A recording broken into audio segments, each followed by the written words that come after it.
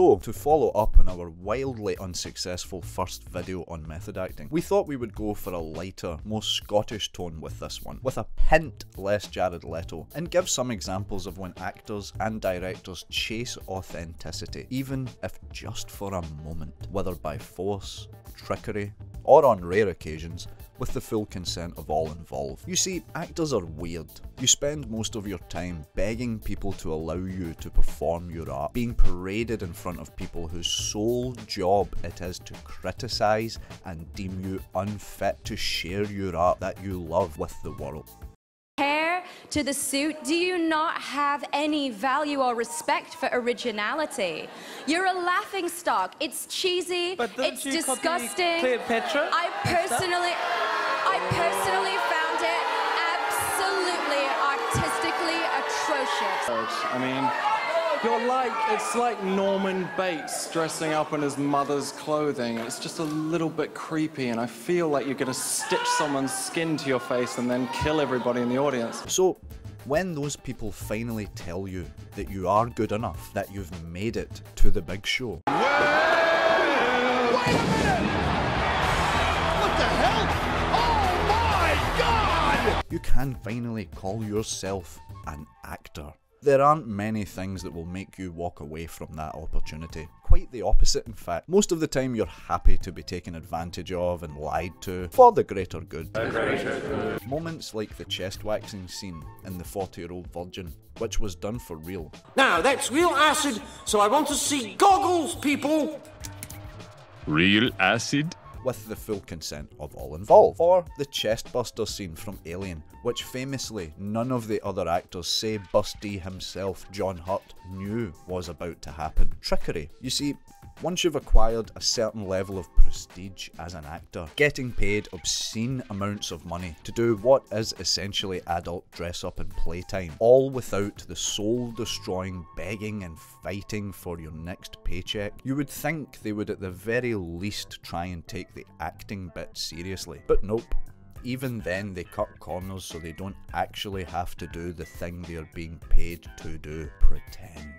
The Blair Witch Project tells the age-old tale of a film company exploiting teen death for money. As we are told in the opening blurb that this is real footage of teenage slaughter that we are about to see released for profit to theatres worldwide. Now, with the passage of time, and in part thanks to the Wayans brothers, the film and the concept in general have become a bit of a joke. What is easy to forget, however, is that at the time this marketing gimmick was employed to such a convincing level that many audiences were suckered into truly believing that this mad shite they were witnessing was real. Well, marketing and the fact that the directors did actually throw 3 teenagers into the woods, scared and alone, with no idea what the fuck was going on. They then stoked the flames of this gaslight by messing with them in all manner of hilarious and entertaining ways. Who needs a script when making a movie? What is the point in actors anyway? I mean, it's much easier to just find a few teenagers, give them a camera, and then genuinely make them fear for their own and each other's safety. Oh my God, what the fuck is that? What the fuck is that?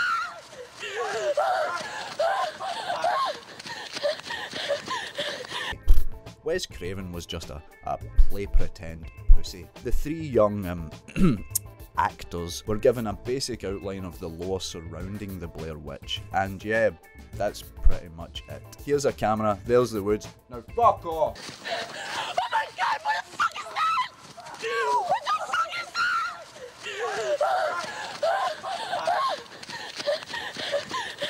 The directors would stalk the cast, and in the middle of the night would leave various props for them to wake up to, as well as creep around their tents, moaning, making noises, poking at the tents. All of this equated to a pretty authentic 89 minutes of shit-scared, confused kids getting lost in the woods. Oh my God, what the fuck is that? What the fuck is that? Gene Wilder once played a maniac who lures children to his torture factory to satisfy his own sick egotistical fantasies, and something about finding an heir or whatever. Once again, the directors of Willy Wonka and the Chocolate Factory thought that it would make for better reactions from the children, and the parents too, if they were ignorant to what they were about to witness. Not just for a scene, mind you, but for the duration of the shoot. Obviously, unlike Blair Witch, there was a script in play, and everyone was expected to know their lines, their character cues, etc. As for the factory itself, however, none of the kids were privy to any of it.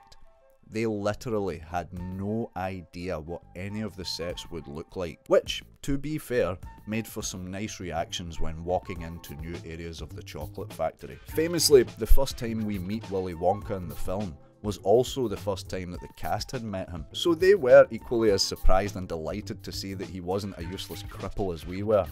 Moving on, there's a lovely scene where Willy takes the kids on a magical, relaxing boat ride. Now, the kids knew that they were getting on a boat that suspiciously had the correct amount of seats, meaning that he was relying on being a child down by then, but I digress. The kids were told that there would be some flashing lights and that Gene was going to do a monologue.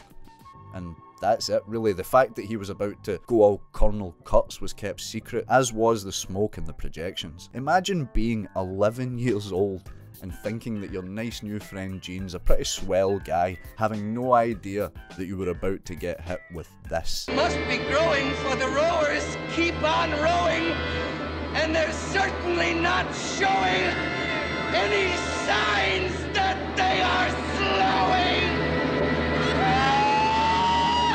In what might have been one of the most perfect examples of casting in film history, Darren Aronofsky hired Mickey Rourke to play a haggard, washed-up entertainer with a jacked face trying desperately to recapture his relevance and former glory in 2008's The Wrestler. This one is more of an art imitating life than actual method acting though. It's not a huge stretch to think that when Randy the Ram says things like, "And now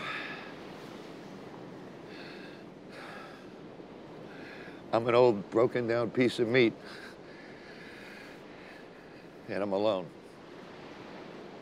that what you are actually hearing is an actor talking about his own position within the film industry. As the handsome, charismatic and critically acclaimed Mickey Rourke left what he deemed to be the sissy acting industry to pursue a professional boxing career, to mixed results, to be fair. Of course, this was back before online idiots falling back onto the sport of boxing became standard practice. For the scenes where Randy the Ram participates in a combat zone wrestling style deathmatch, it's not hard to believe that this was all done for real. You see this dude right here? That beautiful bastard is Necro Butcher, a CZW regular and hardcore wrestling legend who has danced with the likes of Samoa Joe, Kevin Owens and Seth Rollins. What? Oh, sorry, Seth freaking Rollins. Necro was indeed happy to make this scene as authentic as possible. Rourke also participated in the professional wrestling rite of passage known as blading, the act of slicing your own fucking head open with a concealed razor to give that bloody effect that we all know and love. There is a myth that's been going around for some time now concerning jellyfish stings and the application of urine to said jellyfish sting. Whether or not the writers of 2012's The Paperboy were aware of this and simply writing ignorance into their characters is debatable. However, what is not up for debate is the fact that Nicole Kidman pissed on Zac Efron.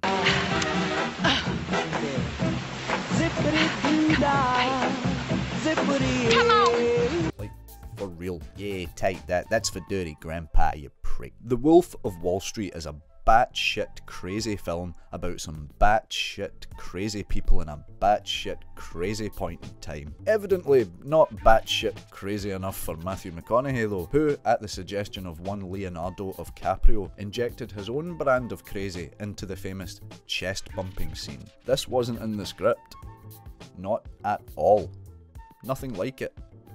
This was just some shit that McConaughey does in his life to get into the zone that Leonardo DiCaprio happened to witness. Off camera, nothing a Hollywood writer could fathom a coked up Wall Street serpent doing was as mental or as bizarre as how Matthew McConaughey behaves in his normal day-to-day. Now for some actors being punched in the face for real, because why not?